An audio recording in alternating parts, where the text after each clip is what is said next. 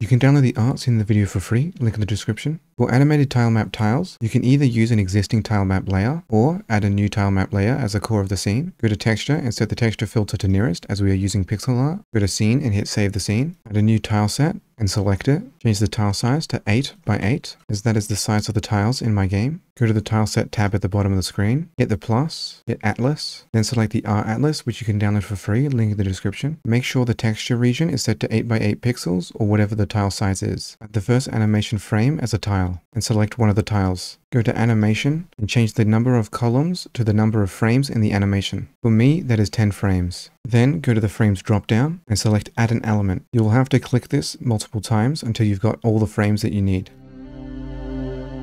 From here, you can set the duration speed of each individual animation frame, or you can change the overall speed of the entire animation by changing this value here. You can also change the separation between each frame and change the mode. Changing the mode to random start times will make the animation begin at a random frame, which can make the animation feel less copy-pasted. Now you can go to the TileMap tab below and select one of the frames that we added and paint it in.